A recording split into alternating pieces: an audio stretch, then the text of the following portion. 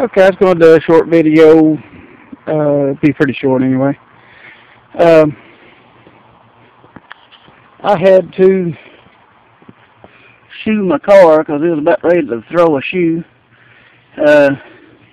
Bought new tires today on the front because the front end, I put a transmission in this car, and when I put everything back together, I had to take it completely apart, everything.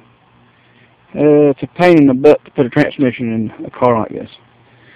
But after I put everything together, I must have put something together a little bit off because it was wiring the inside of the tire. This back one is next on the list to get replaced. As you can see, or I think you can see, it's worn toward the inside. This one was on the front. I moved it to the back because it had worn it like that. And I don't like a bad tire on the front especially. The ones I put on the front had wore all the way down to the wire in no time. It didn't take them any time at all. And I had tires that had wire hanging out of them. Now, I got brand new tires on it. I just went and bought these today, and I don't want them to wear out. So, I'm going to do front end alignment with a string. I was going to show how I do it. Maybe this might help some people out. Okay, what you basically do, you get a string that's long enough to go all the way around the car.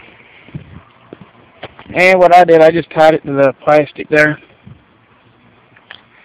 Ran it down around the wheels. Notice it's not touching the body anywhere. It's only touching the wheels, the tires. See, it doesn't actually touch the rim, it just misses the rim. As you can see, of course, this one being the first one, of course it's touching the tire. The next one is barely touching that tire. Now, when you go up here, this is how I straightened it first to check my alignment. And it was way out. I've already done some adjustment. As you can see, it's touching both, but it's pulled tight against it, so you can't really tell unless you pull it off of it and you watch it when it comes off and make sure that both sides of the string touch at the same time when you release pressure on it. That means this wheel is completely straight with the back wheel. Now, on the other side, of course the string wraps all the way around. Comes around this tire, same thing, exactly the same. Comes all the way up to the front. Now this one is where I'm going to have to make my adjustment. This is a tire that was wearing out, or this wheel.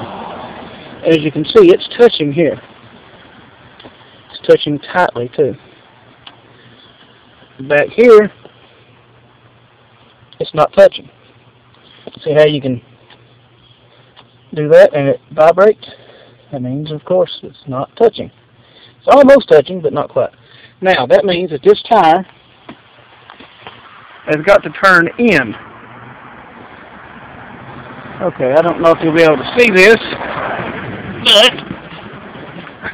the tire on end, no, you're not going to be able to see it. The tire on end, you just have to loosen the bolt, and which I already have loosened. Let me reach up in here. And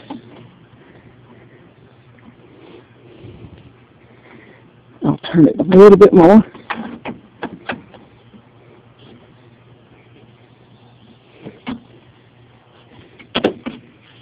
And what you're really looking for, I'll show the string. I'm watching the string, but I didn't have the camera on it. Okay, now it's trying to touch a little bit.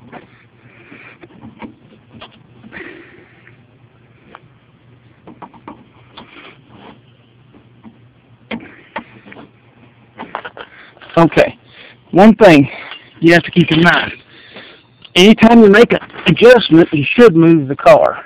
I hate to untie everything. But just for the sake of argument, you know, let's say I've already moved the car back. I took the string off, moved the car back about 10 foot, and moved it back where it's at.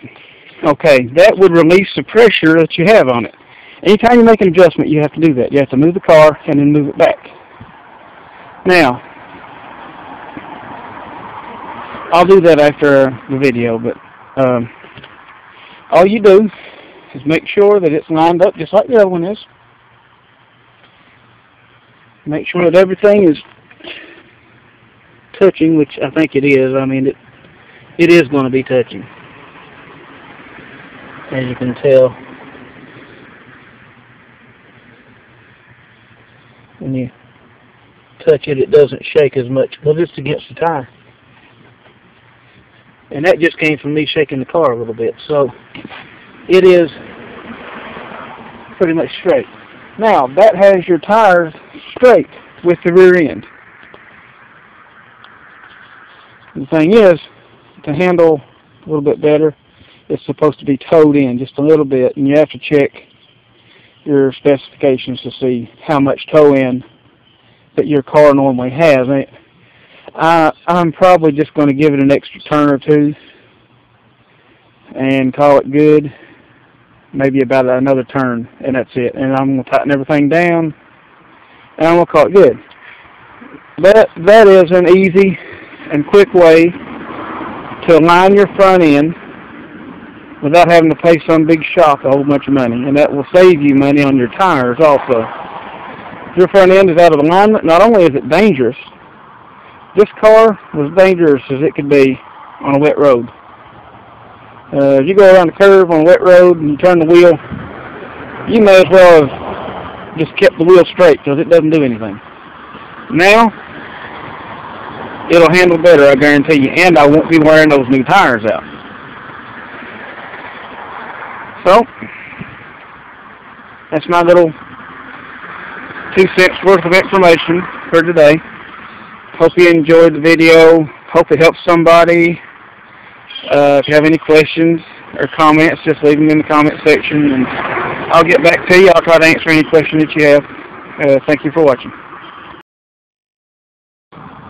Okay, I wanted to clarify something. What I was doing while I was adjusting, see this nut right here? This is the tie rod end. This goes to your steering box right there. It's got a rack and pinion steering box on it. Now, in order to adjust this, you have to loosen this nut just a little bit, loosen it up, turn it a couple of turns, whatever. Then you'll go right here. This is shaped like a nut. It's a 1/2 inch.